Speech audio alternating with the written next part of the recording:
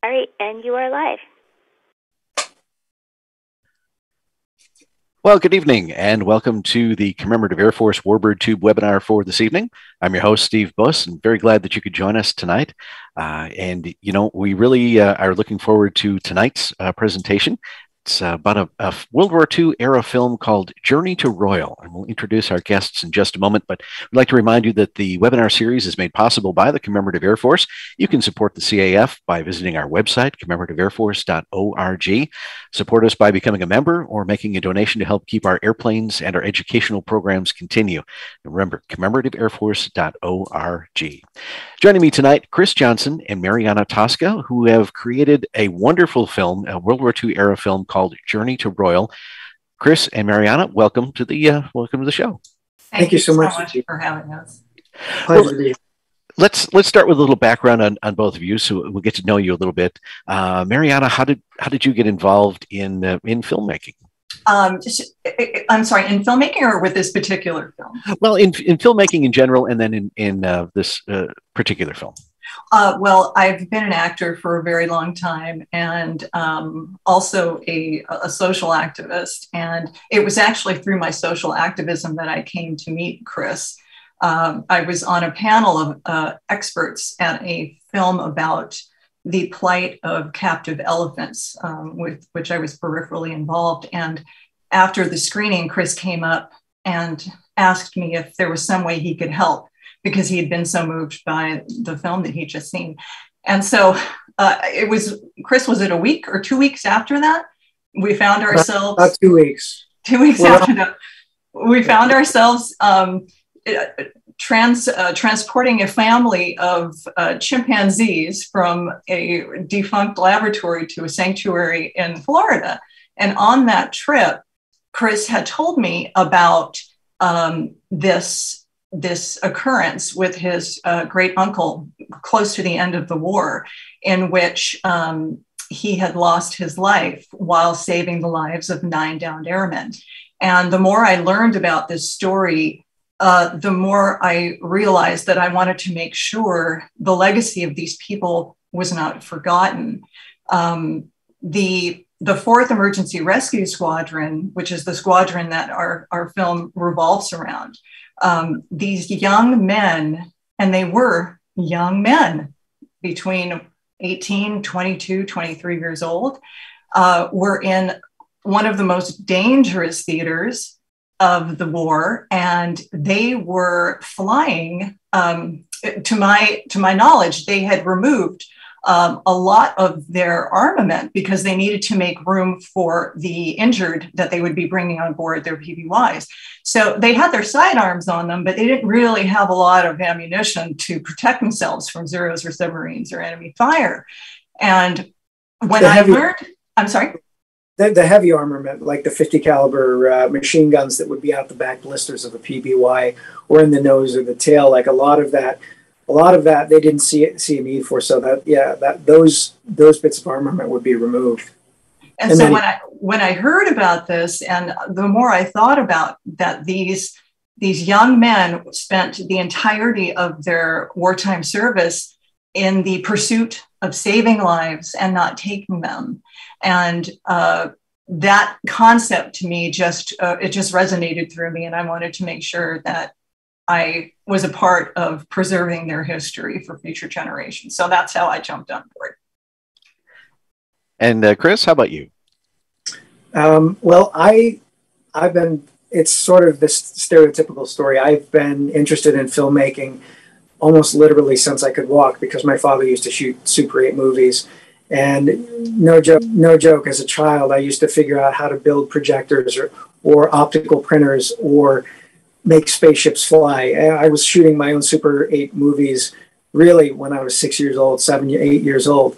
And that never went away. And then it evolved a little bit. I became fascinated with the process of makeup effects, and the process of makeup effects got me my first professional job in Hollywood, doing makeup for films like Drop Dead Fred or Last of the Mohicans. And then that was my college. That was my education into, watching Michael Mann direct. What better school is there than watching one of the master auteurs of film? And so I took that knowledge that I learned from those films, and I kept working in visual effects and makeup. But then I sort of segued into making my own pictures, and they were smaller pictures. I did 3 lower budget pictures, and that was really, they weren't college films; they were legit films. But I kind of view them as my, my college era films, and they're what I really learned about the intricacies of all the processes involved. And this is just an extension of that really glorious education into the process.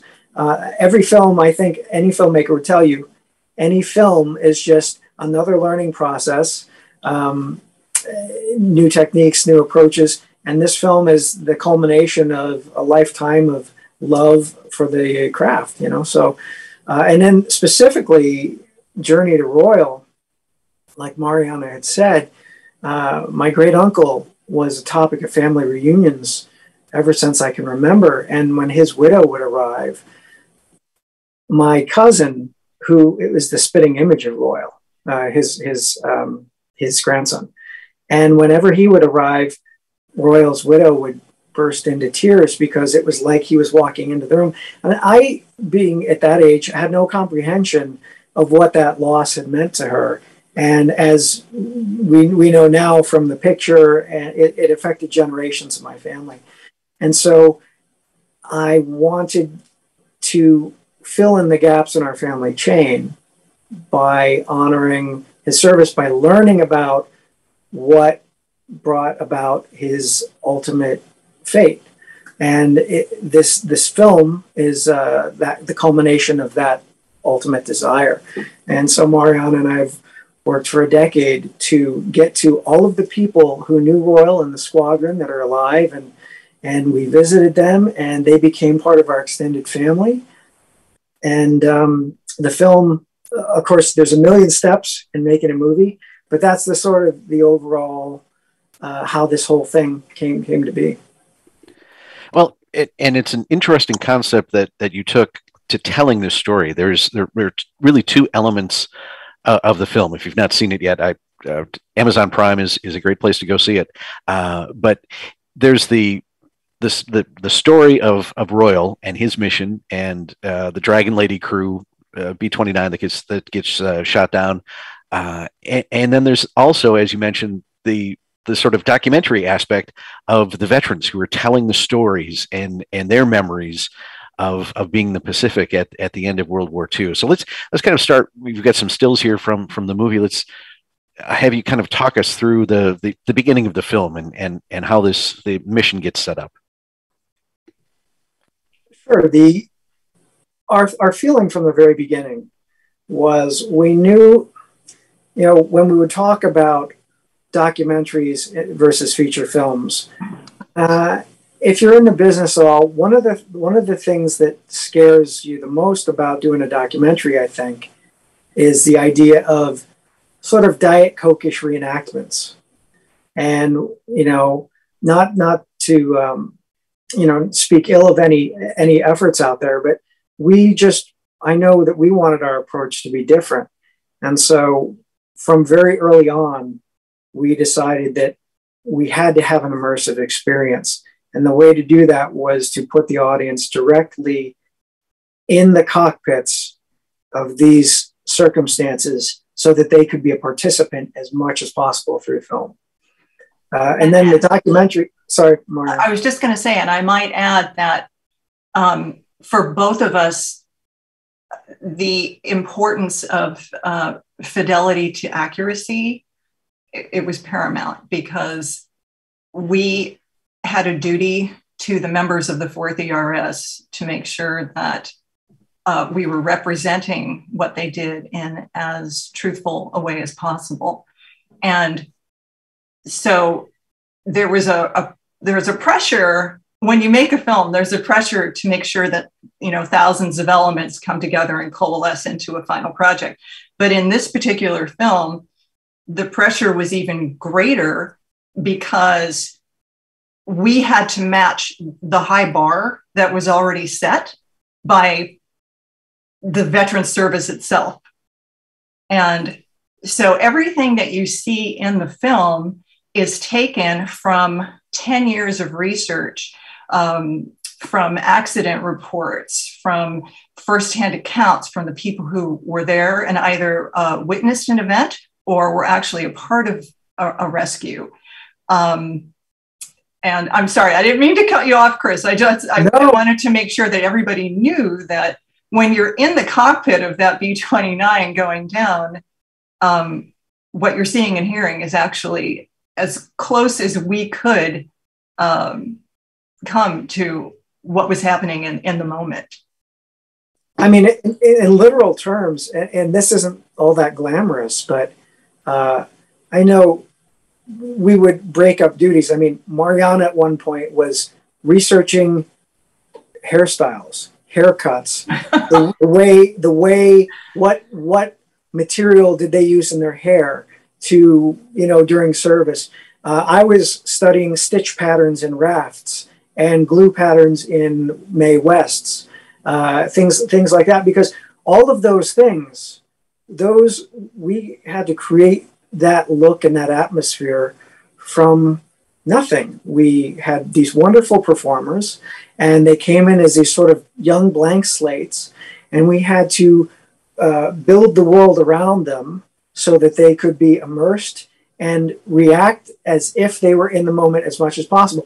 Now, that's pretty standard for filmmaking, right? That's what you do. But when you're a smaller picture and you're trying to go back to 1945 without the Steven Spielberg budget, it fell on Mariana and I to make sure that, again, where it was humanly possible, to cross the T's and dot all the I's that we could. And I just want to add, for anyone who actually buys the DVD or the Blu-ray, on that disc, there is a 12-minute featurette, and you can access it through the home main page.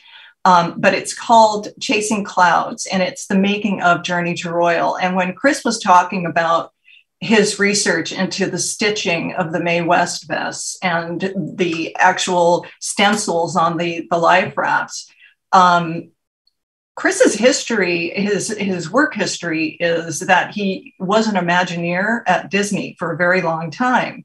And so he was able to bring skills that he had honed over a decade at this very prestigious organization. And our film benefited greatly from those skills. And if you watch this behind the scenes or featurette, you'll see Chris actually creating by hand from scratch the Mae West life vests and the life rafts that you see in the film. That's all his handiwork. And I've been working with him on this for 10 years, and I am still completely gobsmacked by, his artistry and the ability for him to actually create what he did. Well, that's very generous, but that makes it sound like I that's not the case at all. What she doesn't tell you is that she and one of the associate producers, two of the associate producers, Glenn Rosny and Nick Newbrand, who were invaluable. We were a small cadre, and we approached all of these things, and on occasions the crew would expand. But so, yeah, I might have been a point person in terms of like how to literally do some of these things, but in terms of executing it, we sort of had our own little production squadron, for lack of a better, and then we would tackle each of these things because, like you think about a life raft and you think, oh yeah, it's a life raft. But when you get into the details about it, like how many bands, how many feet, how many people, what's the weight ratios, what are the stamps, what are the star patterns, the glue pattern, like these are all things that you want to, that were important to us, because we didn't want any of it to give away the fact that it wasn't contemporaneous. The thing I think about is that scene in the end of Somewhere in Time, where Christopher Reeve has made it back to 1912, and he pulls out the penny from 1978, and it destroys the whole illusion of his world. And we didn't want any of those little Easter eggs in there to yank people out of the experience and ruin it for them. So we were very diligent about that. Well, as we're looking at some of the stills from the film, this is Royal Stratton himself. That's the actor who plays the actor Royal. who plays it. Was very striking resemblance to the original, but it starts with the B-29 being shot down. The crew is not exactly sure where they are, and they're really hoping and praying that the rescue squadron will find them, and that's kind of the turning point of the feature portion of the film, I guess, is them going to look for them and knowing that not only this particular B-29 crew, but it's sort of representative of many, many other rescues that took place in the Pacific. Absolutely, you're absolutely right in that. In fact, the film itself is a kind of a placeholder for many of the untold stories and the smaller stories that don't get told. And we've heard that from different people, that people who are Vietnam veterans or the Korean War veterans, even Afghanistan or Desert Storm, there's a relatability to the veteran experience and what veterans sacrifice, So, but you're absolutely right. The turning point, the prologue, is kind of the hook, and that allows us to segue into the meeting my grandfather, who's Royal's brother, and sort of setting the stage for that hometown feel, and that the contemporaneous version is going to be our journey to meet the people that ultimately fill out the entire story. And you took great care in setting the scene. And putting the viewer back in 1945. That was, I believe, a very deliberate thought on your part to do that, to really take us back to what that era was like, to what it felt like, what it sounded like, what it looked like. And I was very taken by that in watching the film. I've been around warbirds a number of years, and I've talked to veterans, and so I have a sense of what the 40s were like, but this film really kind of made that more real than I had experienced before. I'm so glad that you said that, and that was actually one of the reasons why there's a section that's dedicated to the Hollywood Canteen in the film, and that was the real reason why we included that in here, is because we wanted to give the audience kind of a broad view of life, before these young men shipped out, what they did, how they were preparing, what their communities felt like, what people in the Hollywood, studio system, how they were supporting the efforts. We wanted to give like a pretty broad stroke to show, well, in truth, how different things were back then. There was, in my estimation, there was more of a sense of kind of a coming together, a unity,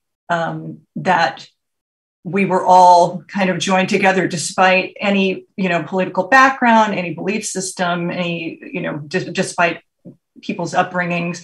We all kind of just banded together to overcome adversity. And so we wanted to make sure that that was included in the film. So I'm awfully glad that you brought that up. And I think time gives this, we can only reference things through either what we read or see now, right? Obviously. And very good point. So the history of this, I think, tends to have this sort of Norman Rockwell, sort of Rockwellian veneer, and so there's stereotypical ways to do that. And there's some of that there are artistic ways to sort of transport people into that. And that's, through the coloring and the feel and the sound and the grain texture. I mean, there's a lot of subconscious things that you make conscious decisions to effectuate in filmic storytelling. And so all of the things that Mariana just mentioned, we landed on what we wanted those sections to feel like, and then we went about designing what is evocative of those feelings in terms of like literal color palettes and, like I said, green texture and things of that nature.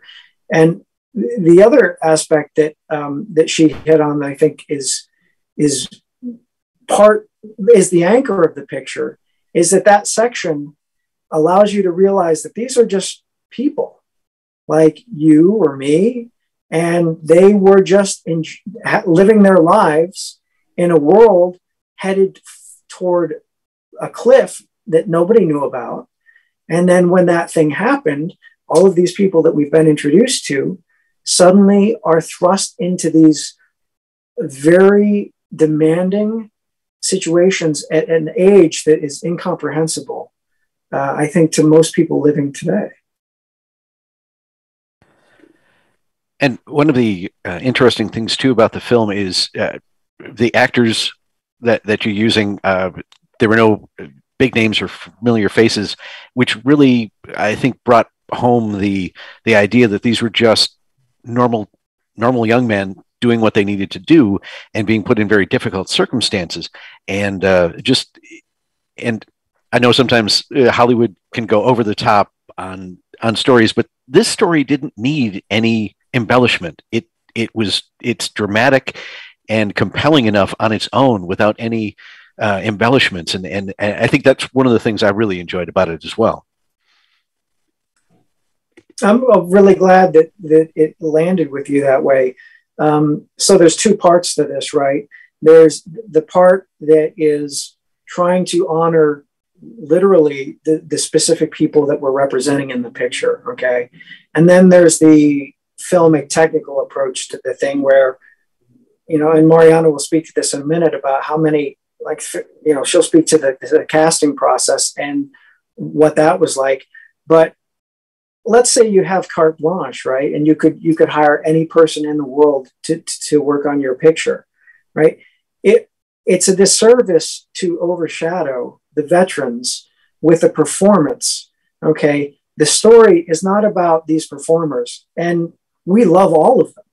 These are great people that are dedicated to the process of making pictures and acting and craft, but it was never about that. This was all about honoring the people that the story was truly about.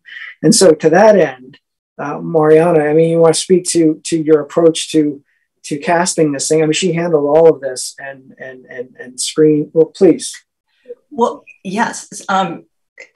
I was just, as you were speaking, I was thinking, because you said we didn't want to do a disservice to the veterans, and that's not to say that films like Midway that do have A-listers in them aren't spectacular, because I adore that film. I think it's so beautifully made, and I could watch it on a loop forever.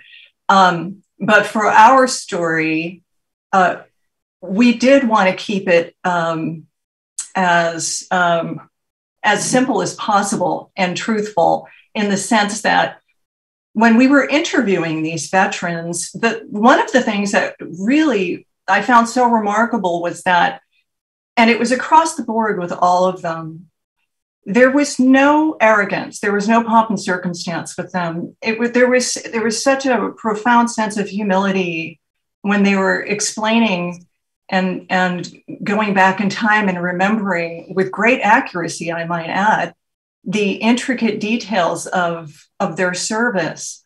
And it was just remarkable to me, because hearing the stories, even when I think about them, I can feel myself percolating on the inside, because the heroism that all of these wonderful young men were a part of is something that I'll probably never experience personally in my life. But in their retelling of it, for them, it was just their duty. They were just doing their duty, and they were doing it to the best of their ability. I'm looking at that gorgeous face of Lyle Umenhofer there. Yes, Indianapolis survivor. I just love him. Lyle was a survivor of the USS Indianapolis, and being in his presence was one of the most profoundly soulful and fulfilling experiences. I'll come back to him in a second, but I did want to answer or speak to what Chris was talking about with the casting process. I had sent out a casting notice for all of the breakdown for all of the characters in our cinematic recreation segments. And 1,500 people submitted their videos, their audition reels. 1,500, which is, it's an overwhelming response.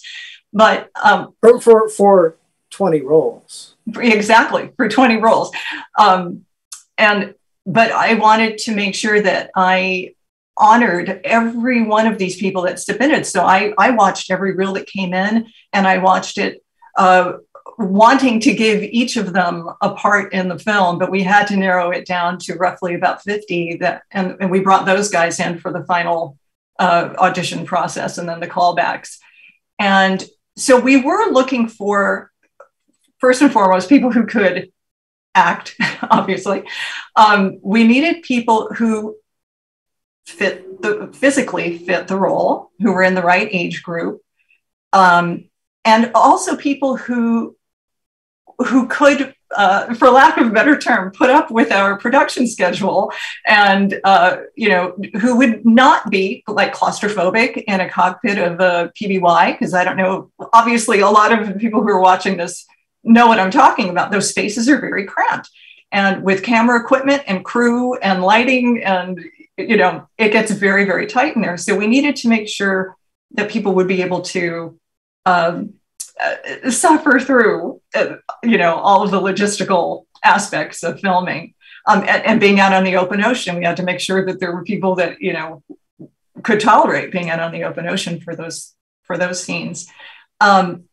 So I think we found the perfect cast for this. And it was so beautiful to watch all of them kind of band together, not only as an entire film cast, but actually as a B-29 crew and a PBY crew, because we had two crews that obviously were filming on different days. But to see that kind of morph into a band of brothers on each of those aspects was it was great fun to watch. And Chris, do you want to add anything to that? Yes, there's, and this isn't a judgment about either type of crew, okay?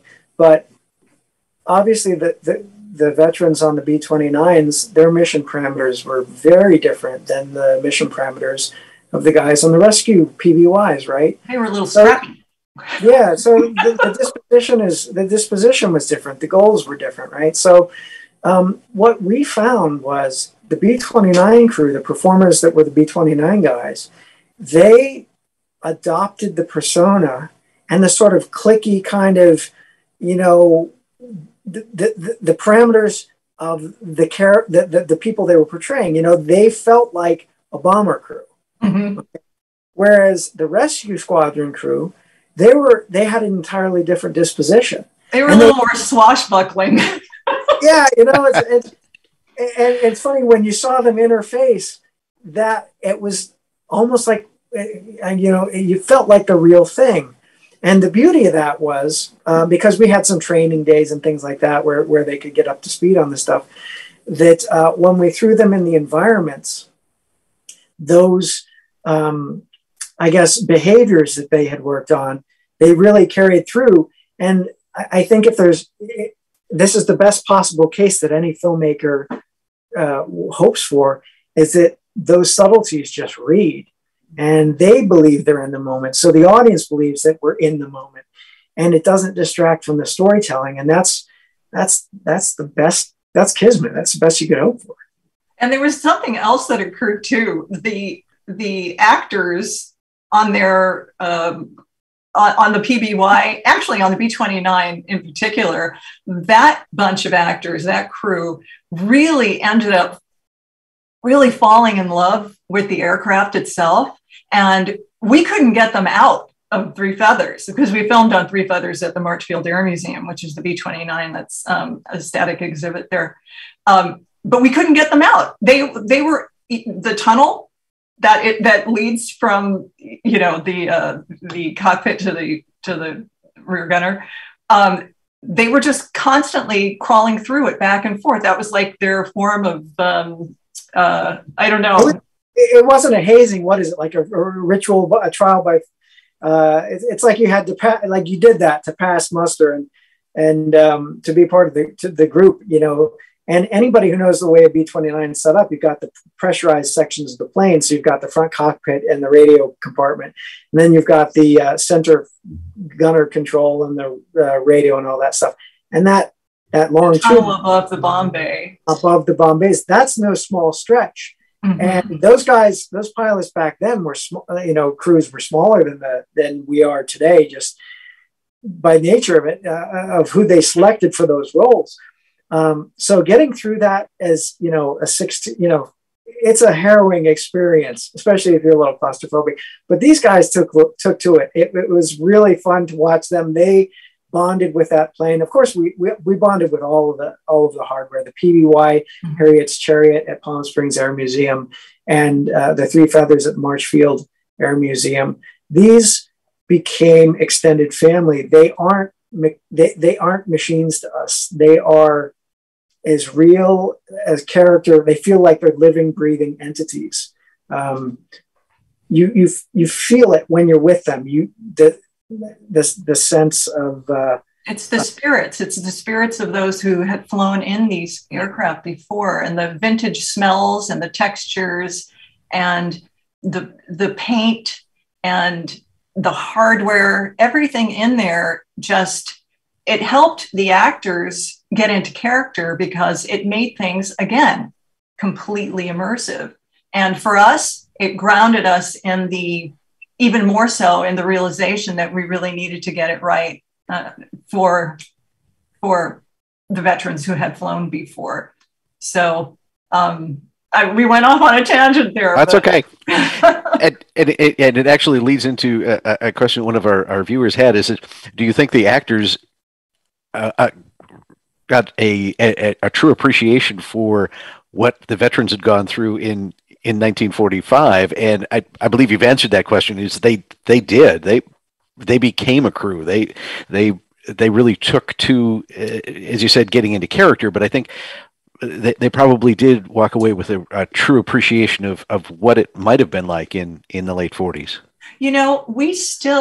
The film came out this year. Mm-hmm. We were in post. Well, COVID hit, so our post-production took longer than it should have. So we wrapped with the guys a few years ago, actually.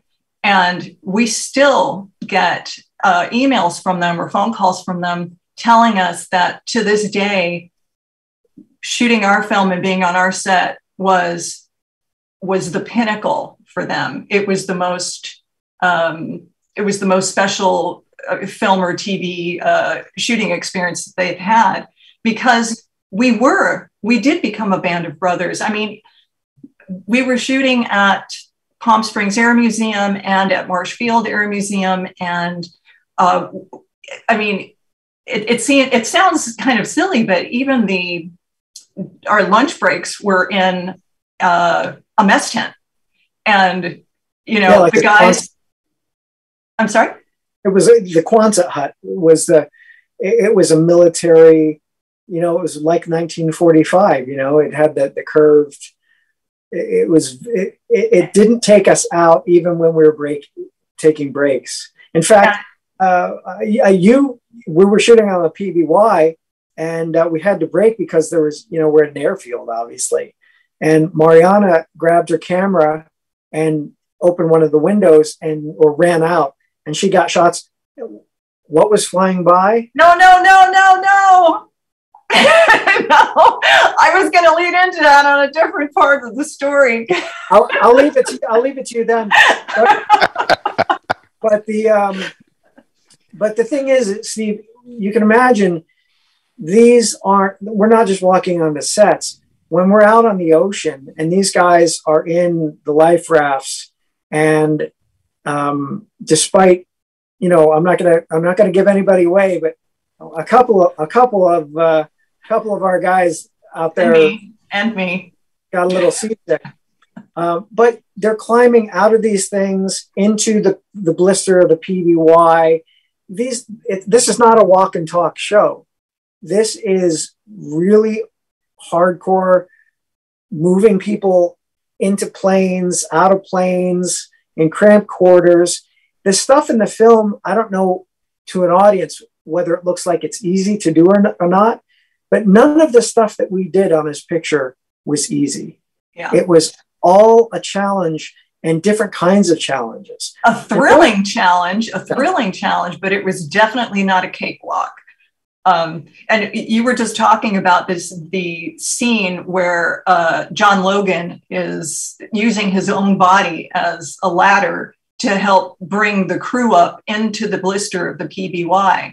And for people watching the film, they probably aren't aware that the windowsill is not very low. And for somebody who's kind of short, when you're leaning over it, that rim, that steel rim is jammed into your rib cage. And to have the weight of people climbing on top of you is not a pleasant experience.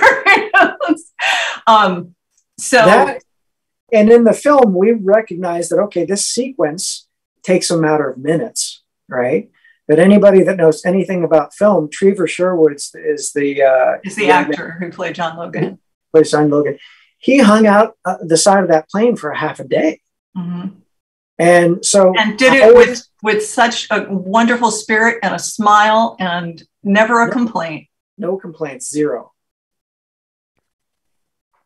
Well, as we were talking about the dramatic portion of the film, it alluded to the USS Indianapolis survivor, but the veteran stories play a very significant role in this film as well. They are the anchor. They are the truth of the film. The film is about them first and foremost, and about their stories. Exactly. And perfect time to come up on George Keane, Pearl Harbor survivor, and we took the high points of all their stories, and that's what comprises the film. In fact, during some of those dramatic sequences, specifically the rescue, we cut to the real John Logan, because as much as showing it through the actors and the representation there, we felt it was vitally important, specifically in that instance, to lock in the real people, because he was the sole survivor of that particular aspect of the picture, and we wanted him to be a key figure in the actual narrative unfolding of that sequence. So every chance we got, we asked ourselves, okay, how do we best represent the stories of the veteran? How do we best honor what they did and complement it in a way that doesn't distract or pull away from the literal words that they're saying in those sequences? I mean, as Mariana hey, we lost you. Yeah, I'm back. I don't know how you block calls from happening, but as Mariana had said earlier, we felt such like a part of the family of these different veterans that we spoke to. We wanted to make sure that feeling came through in the picture, and that it was, again, first and foremost about their storytelling. Exactly. The film it's a World War II film, but it's not about the violence or the strategy of World War II. It's about a group of young men who did an exceptional thing set against the backdrop of the horrors of that particular theater. And we're looking at a picture of John Rhee right now.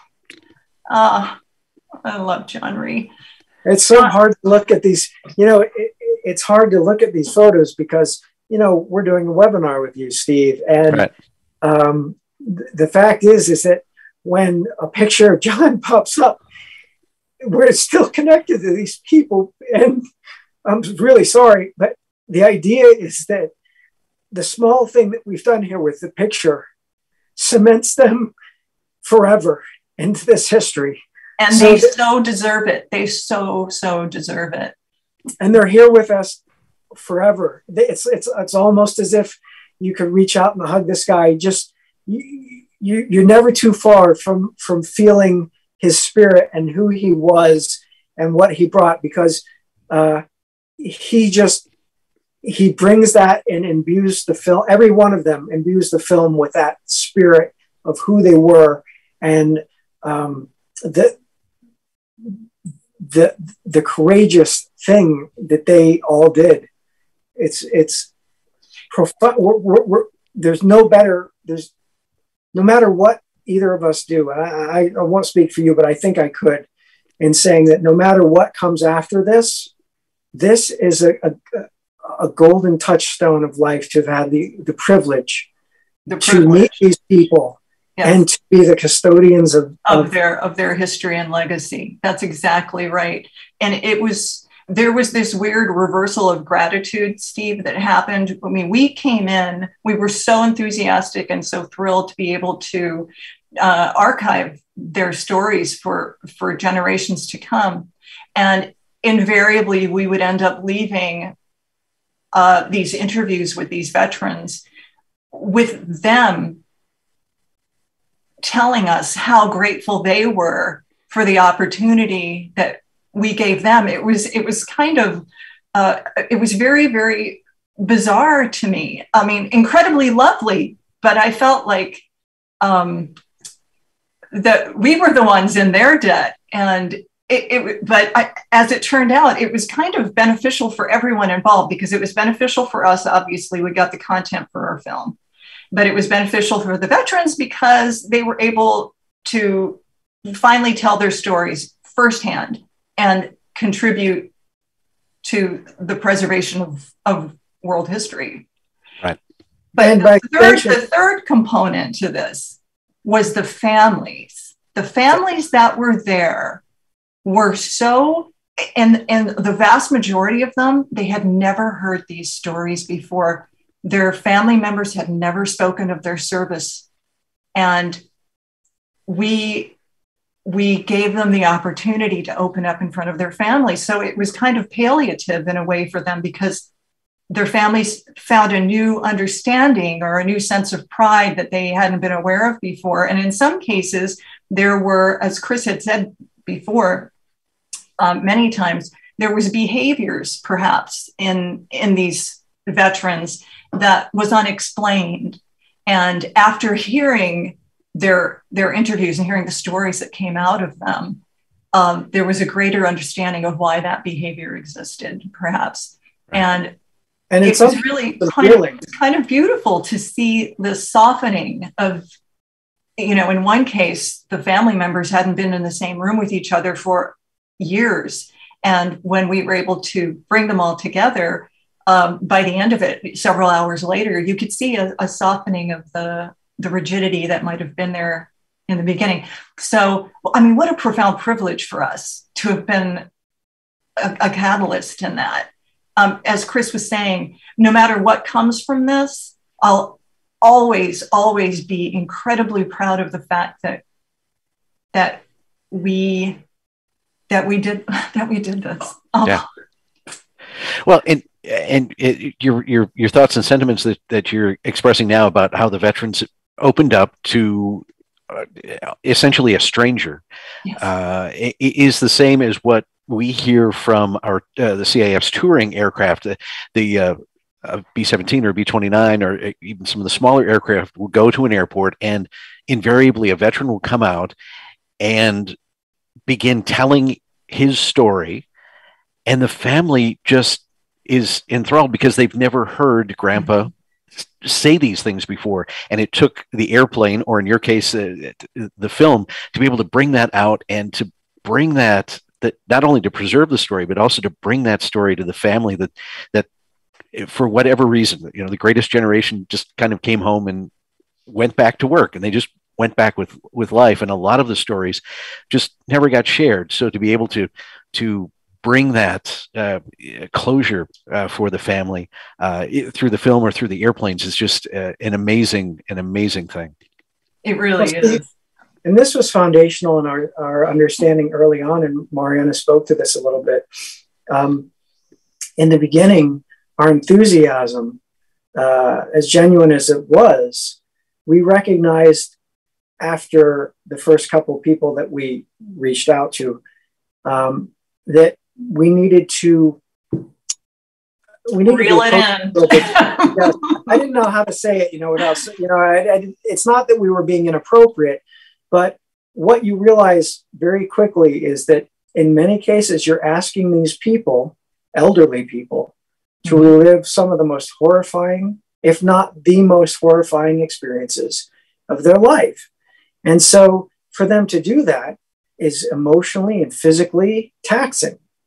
And so there's a responsibility on our part to treat that with care and compassion, and not to go in as the eager beaver filmmakers, to present like, oh, hey, it's, we're here to hear your story, because it's just, you recognize that the gravity of the things that they are about to talk about, that it's just, that would be a misplaced way, to go into a situation.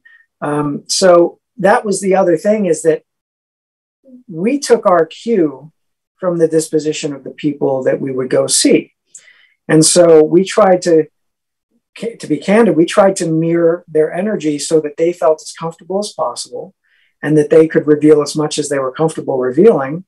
And in many cases, once we sort of took off together, the sky was the limit, because they knew that we weren't there to hurt them or to misrepresent or paint them in a light that was different than they had perceived themselves.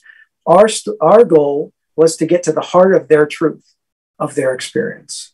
And so we were their biggest cheerleaders and biggest supporters, and they all just stepped up and took us along for the ride. And I know this is what you're talking about when you say a veteran comes to your plane, they take a ride on Fifi or another one of your planes, and suddenly they're transported, and that gives them the catalyst and the reason to talk about something that otherwise they wouldn't necessarily talk about. And our film was, as you said, it was that sort of catalyst that gave them the excuse to talk about something that they normally, because as Mariana said, in every case, the modesty, the humility, and obviously some of the horror of what they'd experienced was something that they had compartmentalized and decided, for the most part, we're not going to talk about this anymore, because looking forward in life is easier than looking back at that. And then But strangely, what you were just saying about compartmentalizing, it is true. But like with the case of Lyle Umenhofer, who was the USS Indianapolis survivor, I was just so overwhelmed by his generosity of spirit in wanting to share his story as vividly as possible. The details that we got about his experience were just remarkable. I mean, it's interesting because you can separate, like, intellectually, what they did, what they experienced, you've heard stories about it, but to get it directly from them firsthand takes it to a whole other level. And, to learn about how he rolled off the top of the ship after the first torpedo hit, and he was just floating around in oil until 6 a.m. without knowing there was anyone near him. And then he had having to swim out and find other guys who were in little pods, and the barracuda and the sharks that were just ubiquitous, just constantly bumping up against him the entire time they were in the water, unrelenting. And then, of course, being rescued by PBY, right, and Adrian Marks. Yep. It's, to hear it firsthand from him was really, it's an experience I'll never ever forget, and one that I'll cherish. I mean, who hasn't, right? Who hasn't seen Jaws and listened to Quint do his monologue about the USS Indianapolis? And, you know, Robert Shaw, great actor, and, you know, Jaws, you're out on the ocean. So you kind of get a feel for what that's like. So, I mean, we've all heard it told in dramatic sense. But to sit in front of the guy that literally was in water for 5 years and talk about salt blisters and every, like, you're just, your jaw hits the floor. And watching guys swallow the salt water and within an hour lose their lucidity and just being plucked away. And things that wouldn't feel right to say in the context of a conversation like this, because not only are they're horrific and they're personal, but you're just the richness of the complete way that those people, especially Lyle, spoke about those things. Those are indelible. No matter what book we may read about the USS Indianapolis, nothing will come close to the sound of his voice, saying the words and seeing it in his eyes, what he went through. It chokes me up just thinking about it now, because nothing in our lives is going to come close to being in the open ocean for 5 days and not knowing your fate. Nothing. What a rarefied circumstance that we were able to cross paths and sit in the room with that guy. And even more rarefied, Steve, because as we were leaving that day, I had fallen completely in love with Lyle Lumenhofer. I mean, my heart was pounding being in the room with him. He was just so adorable. But when we left, I said, Lyle, we're going to come back and we're going to take you out for the day. We're going to go to Descanso Gardens and spend the day. It's a beautiful park near here. And he said, you know, I don't like to go out much these days. I like to stay home. And I talked to my wife a lot, who had passed the year before.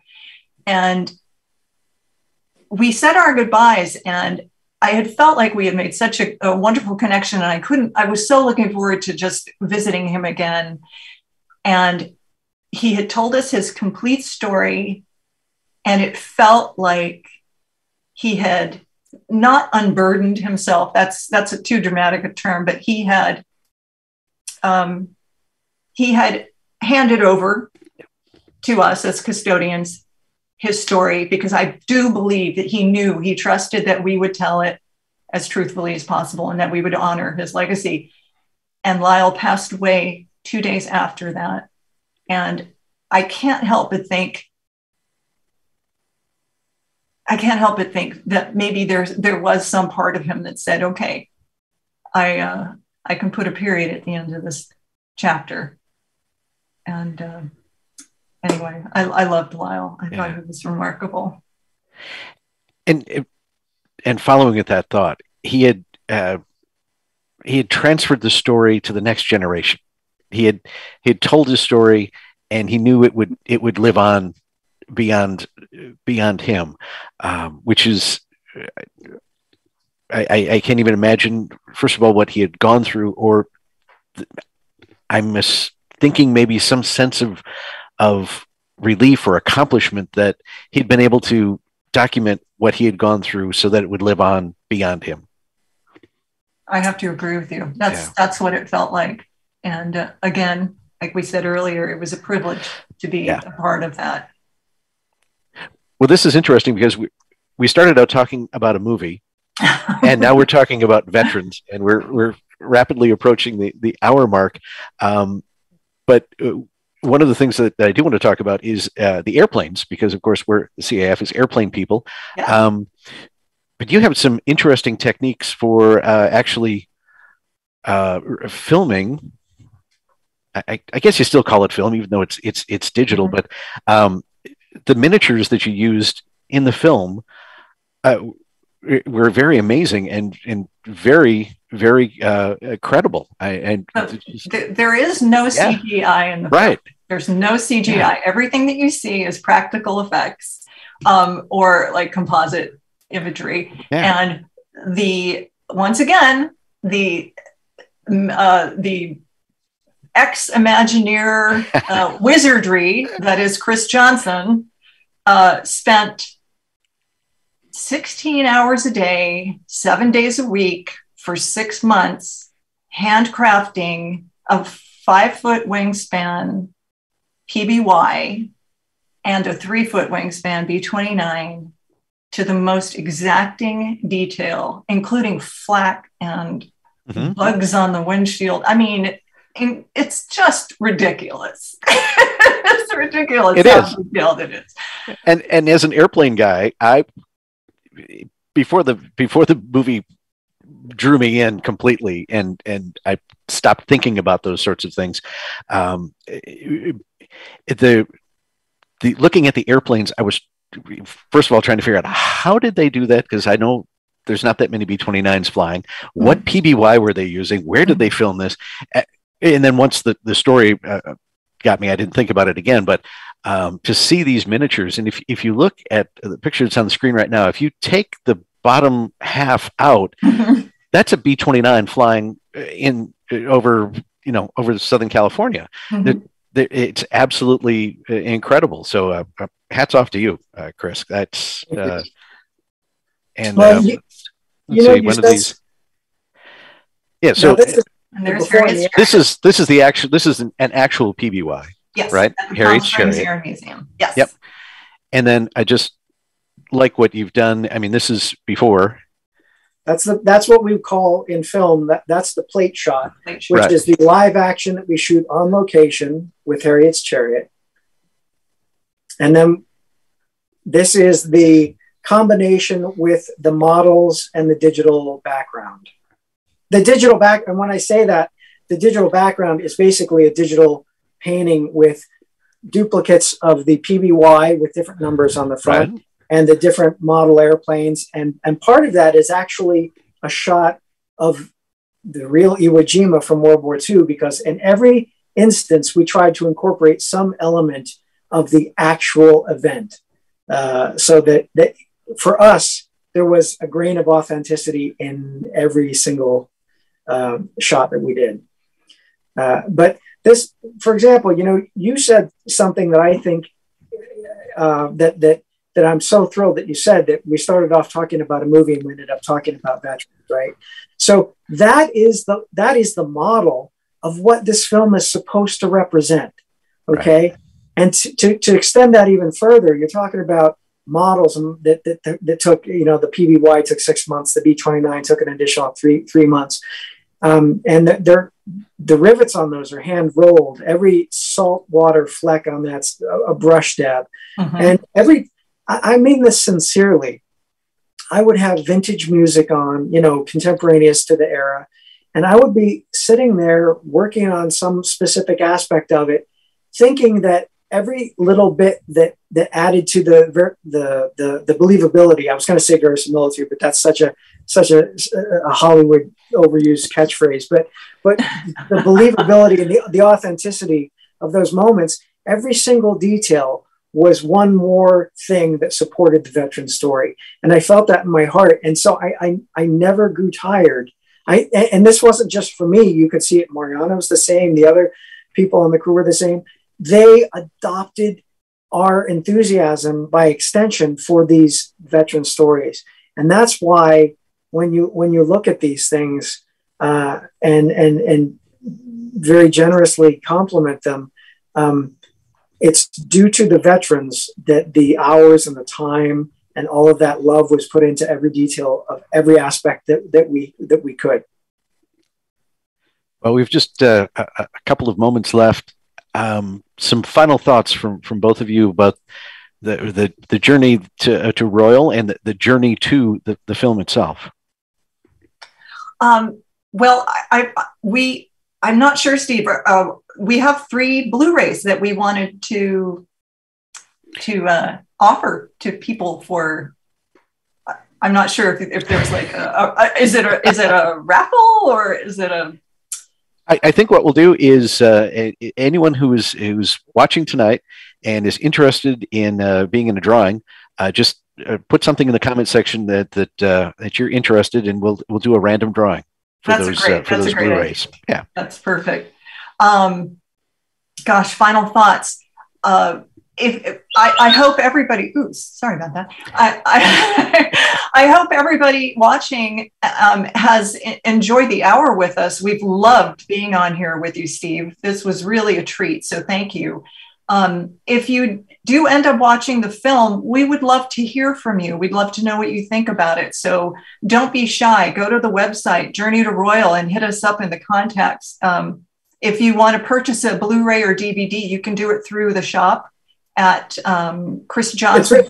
It's right on. There's a button right at the bottom of the Journey to Royal page. Get your signed Blu-ray or DVD.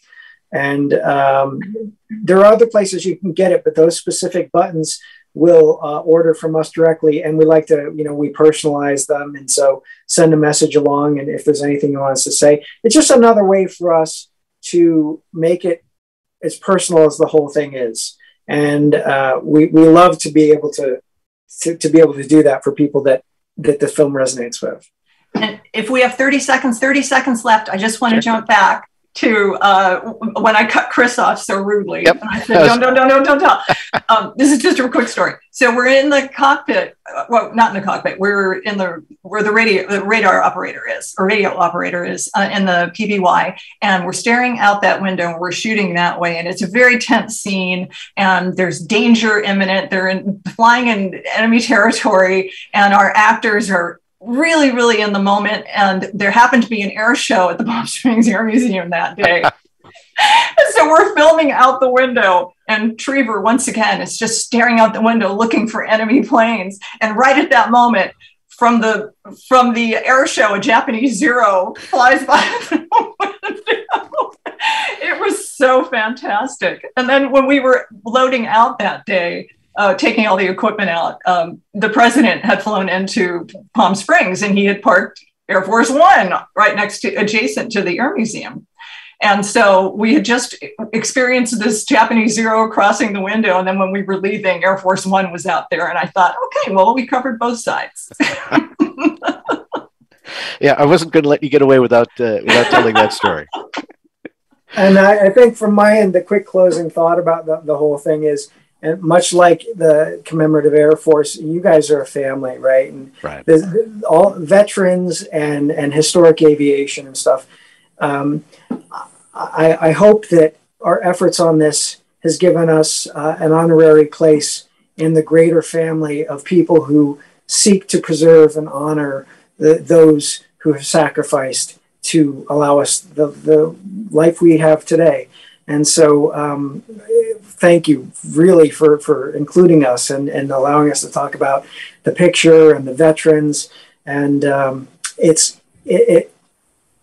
that heartwarming feeling of sitting in front of the veterans, it's expansive when I think about being able to be part of an audience with the Commemorative Air Force or the Veterans Administration. I know Mariana feels the same way. So we're just thrilled that this has given us a sort of an ability to interface in a meaningful way with those groups of people.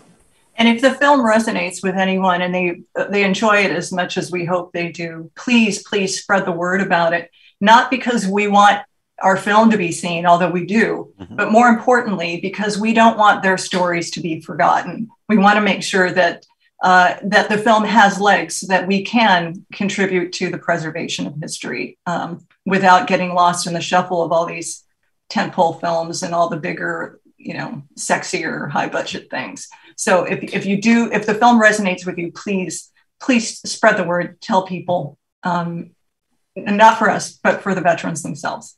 So thank you again. Exactly. Yes. Journey to Royal.